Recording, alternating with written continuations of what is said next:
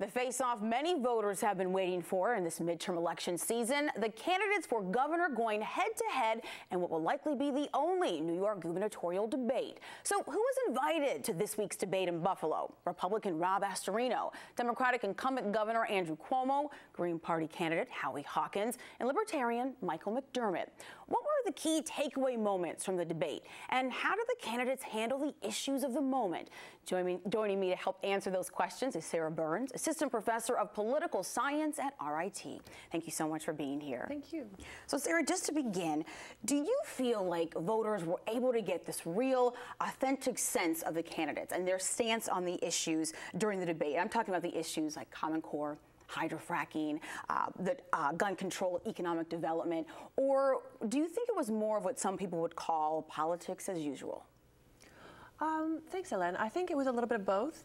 You have a good sense of what it is that Andrew Cuomo wanted to say, and you have him and Astorino really defining their policies, but you also have both of them very, very clearly trying to attack the other and very much trying to make sure that everyone knows the problems with the other candidate. Now, while the Democrat and Republican candidates were doing that, the other two candidates were trying, to a certain extent, to very clearly define their positions. And so what's interesting, if you look at it from a different perspective, is that the Democrats and Republicans feel as if they're the ones who really have to fight it out, whereas the other candidates felt free to really spend some time defining very clearly their positions and didn't spend any time attacking the other candidates. So it's an interesting difference between the two sort of front-runner candidates and the two minority party candidates, or you could sort of oddly call them third-party candidates in this situation. And that's an interesting perspective, and I want to know, obviously, and you mentioned this, there was this finger pointing, and we heard about corruption and these facts that were being used to smear other candidates, and then we were hearing that these facts weren't actually factual, and in particular, just like you said, between Cuomo and Astorino. When that happens, how does that rather impact voters and their decision when they go to the polls? Well, a lot of studies have shown actually that going negative actually allows voters to retain the information, oddly, more clearly than a positive representation of one's position, which is part of why it is that politicians tend to go negative so frequently, besides the fact that smearing the other candidate is a good way to make yourself look, more attractive as a candidate. So I would say that it seems as if voters would probably have a decent amount of information. At the same time, because they were both throwing so many numbers out and trying so hard to make the other person look bad and misrepresenting facts to a certain extent, then it almost seemed as if both Cuomo and Astorino raised and lowered taxes. And so the particulars of trying to wade through, what a tax raise would look like or what lowering taxes would look like, that I think that voters didn't really get from this debate. Talk to me about the issues you believe were well represented in the debate.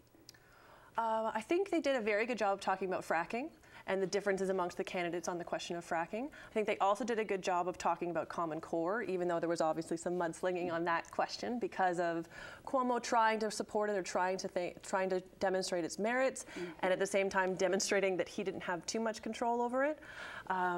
Let's see what else. I'm trying to think of other issues that were really good. I think Cuomo did a very good job of demonstrating what benefits what he's done for the economy, how the economy in New York has improved, and yeah, I feel like those issues were really the best for the voters. Well, I know that you are currently teaching a class about elections at RIT, so I'm curious to know, what were some of the key issues you discussed with your students that you believe were missing from Wednesday's debate? I had Timothy Nealon from Nazareth College on set last week, and he said, when it comes to debates like this is an opportunity for the candidates to really frame the issue so that undecided voters in particular, when they go to the polls, they have a clear understanding of where certain people stand, and they can say, yes, I would back this person, I know what they represent.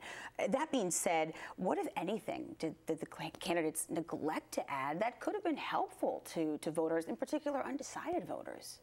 I think they actually could have focused much more on the economy because of the fact that we've now moved through a tough recession that, it seems as if we're recovering, and, the economy is doing much better, especially in New York. I know that the unemployment rate went from 8.8 at the highest to 6.7, or I think it's 6.6 now. So that's a benefit, and so it would have been nice to know what jobs or what industries we're looking at new jobs in, and what both Cuomo and Astorino want to do in order to increase jobs. I think that's really still on the minds of especially people in Rochester because of the fact that there's a sort of changing economy in this area, especially and more broadly in Western New York. So it would have been nice to have a better sense of that. Yeah.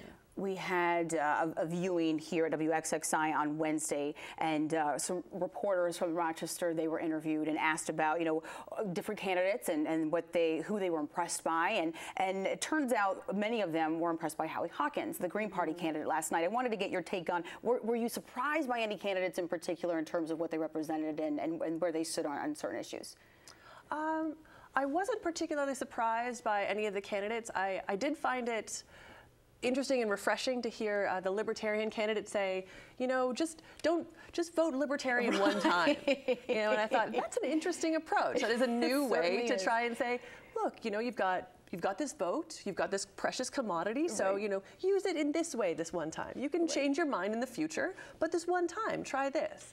So that I found particularly refreshing. I think also that Hawkins did a really good job of very clearly defining his position. As I said, compared to Astorino and Cuomo, there was just a really clear sense of what it is that both Hawkins and McDermott stood for, and so it was nice to see that. And I also thought that Hawkins did a very good job of saying, here is how all of these things fit together, and presenting a whole picture. Right? You don't really get that from Astorino and Cuomo because, as I said, they were so often trying to make it so that they could turn a question around and then attack their opponent. So. Well, it's great to have your perspective. I definitely appreciate it. Sarah Burns, Assistant Professor of Political Science at RIT, thank you so much for your time today. Thank you for all of your midterm election coverage, stay tuned to our website, WXXInews.org, and you can listen for the latest during Morning Edition and All Things Considered on WXXI AM 1370 and WRUR FM 88.5.